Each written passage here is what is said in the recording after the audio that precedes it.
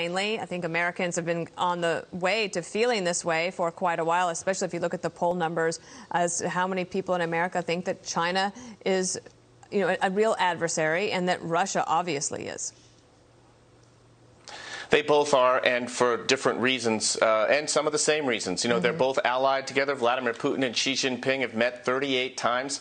The Chinese are mounting massive espionage operations against us, stealing our intellectual property, and militarizing the South China Sea. Taiwan and Ukraine, they're the geopolitical fault lines right now in this century's ideological struggle between democracy and totalitarianism.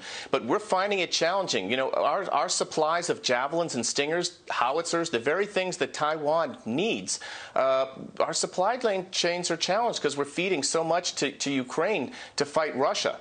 And so this administration is going to have to come up with a plan for how we're going to supply Taiwan with the military assistance that they need. And that's going to be a critical issue, I think, going forward. No shortage of problems in the world.